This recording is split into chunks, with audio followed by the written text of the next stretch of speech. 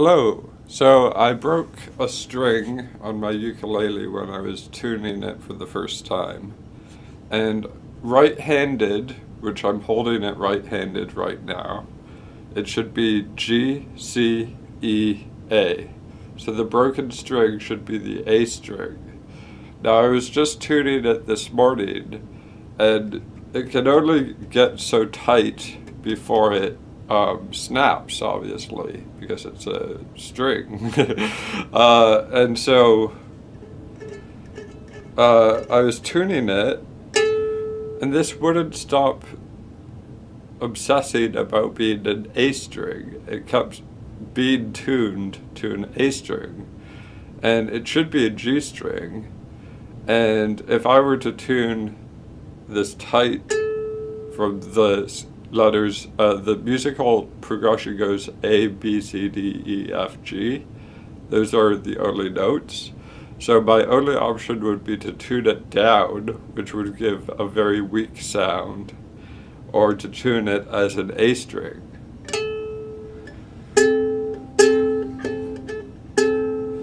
So we have A, C, E, and it's out of tune already, but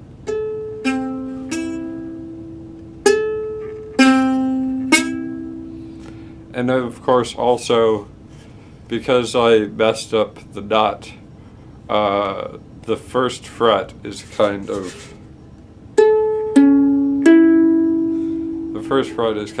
what the nut is.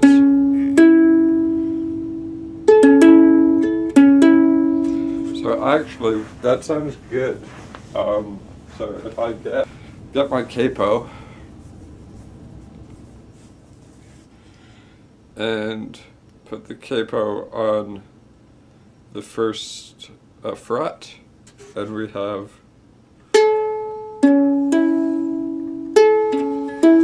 so anyways, my point originally was that I basically tuned it to left-handed, one string broken guitar for standard tuning.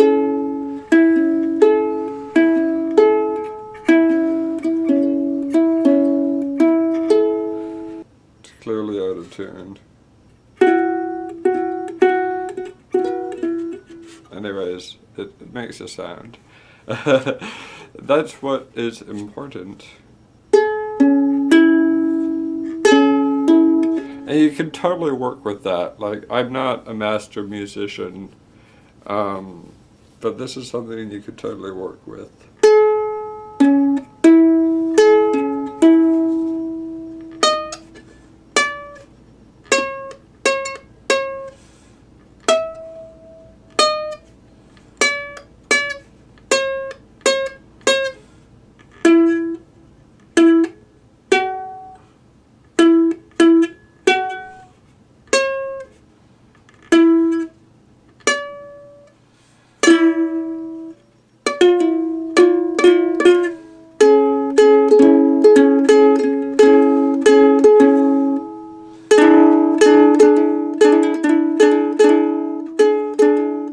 The capo is very good for things. There's something I learned just now.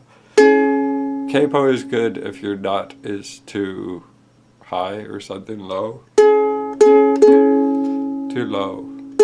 If your nut is not high enough, you need a capo.